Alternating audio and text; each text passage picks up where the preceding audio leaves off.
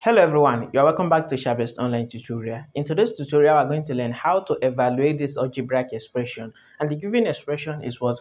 4x plus 3y minus 5z, where x is equal to 3, y is equal to 2, and z is equal to 1.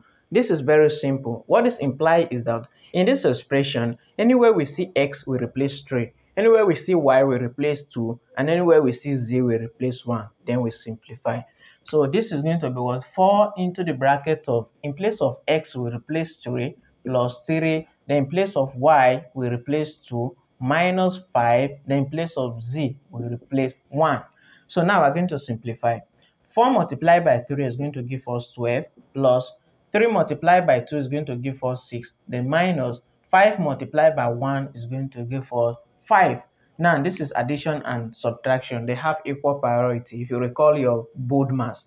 So now, the next thing we're going to do is just add and subtract. 12 plus 6 is going to give us 18. Then 18 minus 5 is going to give us 13. So this is the evaluation of this expression. Now, example 2.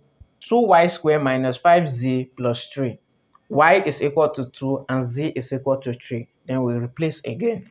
2 in place of y is 2, then this is square, minus 5 in place of z, we replace 3, then plus 3.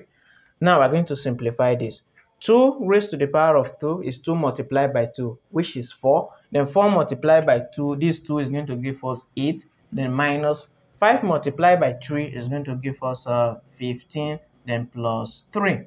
Now 8 minus 15 is minus 7. Then minus 7 plus 3 is going to give us minus 4. So this is how to evaluate this algebraic expression. Thank you for watching, and please follow and subscribe for more videos like this.